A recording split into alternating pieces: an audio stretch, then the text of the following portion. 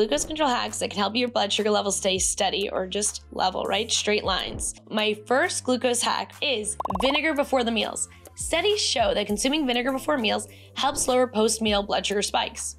And this directly can reduce fatigue because there's not going to be as large of a blood sugar fluctuation. The next glucose hack I have for you is nutrient sequencing. So nutrient sequencing involves eating vegetables and protein and healthy fats before carbs, which will slow down the absorption of sugar and prevent the spike of sugar. And remember, like we said, when your body, has carbs, right, it will spike the blood sugar. But if you sequence, you can have the sugar, instead of going like this, go like this, and again, straight line. As a solution or glucose hack is exercise.